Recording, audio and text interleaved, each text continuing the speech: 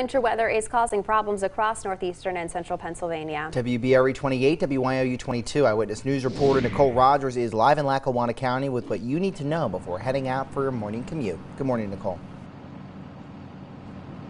Good morning, guys. Yeah, heading out this morning, you definitely want to leave a little extra time because there are plenty of slick spots out on the roads, especially on back roads and side streets this morning. Now, Monroe County 911 Center took about 30 calls from ice-related traffic incidents, with the most happening Sunday morning. People in Schuylkill County reported icy conditions getting worse later in the day. Dispatchers said they have 3 ice-related crashes from 3 p.m. until 10 p.m. Sunday. There were not quite as many issues in Luzerne and Lackawanna counties, just 2 crashes on I-81, and last night PennDOT reported wet roads with freezing conditions on I-81 from Moosic to the New York border.